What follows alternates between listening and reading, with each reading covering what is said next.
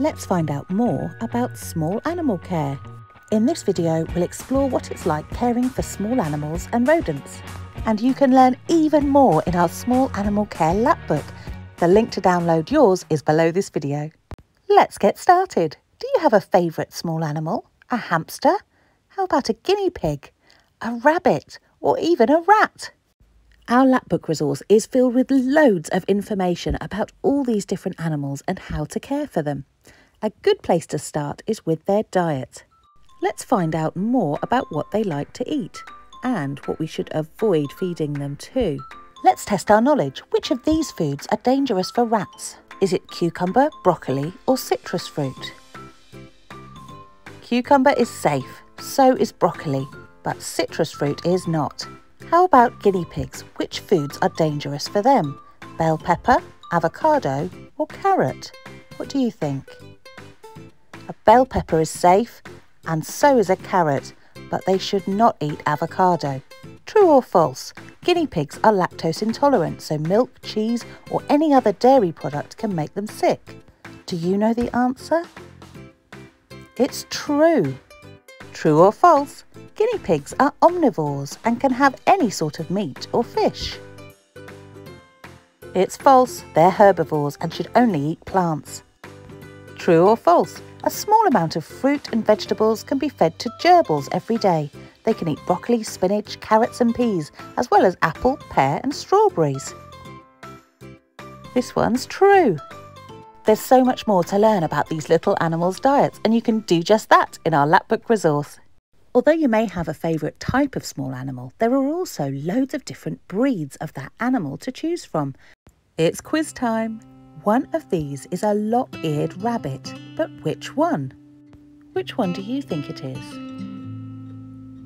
It's A, a lop-eared rabbit. One of these is a Flemish giant. Which one do you think it is? It's B, the Flemish giant is a really large rabbit. Which one do you think is a Dutch rabbit? Take a guess.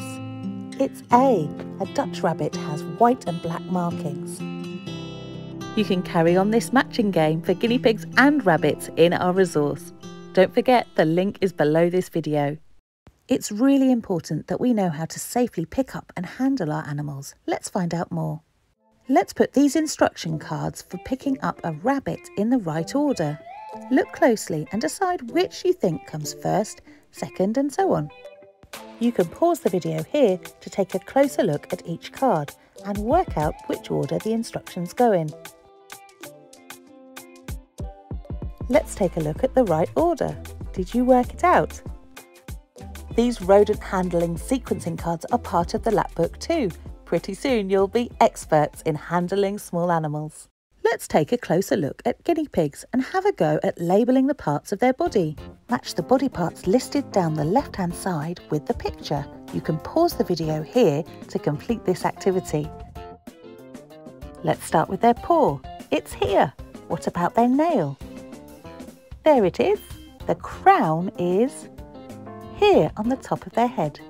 And what about their belly? Of course, it's down here. Their ear. Did you get it right? It's here. Here come some more body parts. Get ready to pause the video and have a go at matching them up with the picture. Time to see if we got them right. The nose is here. Their eye is right here. What about whiskers? There they are. And the mouth is here, which must mean that this is the rump. How many did you get right? Caring for our small animals and keeping them healthy is really important.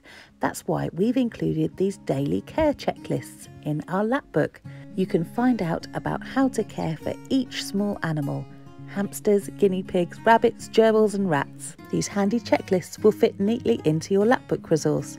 But sometimes our animals might need more than the care we can give them at home. And when a trip to the vets is needed, you can use these handy charts and trackers. A great way to make sure you're keeping your pet safe and healthy.